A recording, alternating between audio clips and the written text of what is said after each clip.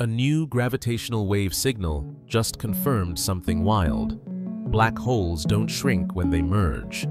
And Stephen Hawking predicted this over 50 years ago. In 1971, he said, "The surface area of a black hole's event horizon can never decrease, not even during a violent collision." Fast forward to 2025. LIGO detects the clearest merger ever recorded.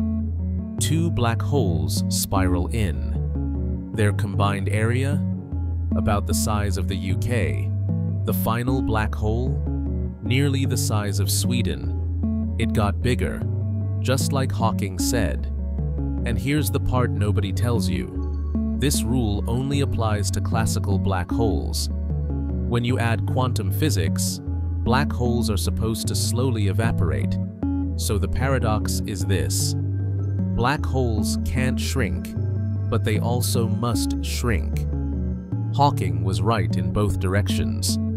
And now physicists are stuck in the middle, trying to explain how the universe obeys two opposite laws at the same time. Because if we ever figure out which one wins, we'll finally know whether black holes grow forever or disappear into nothing.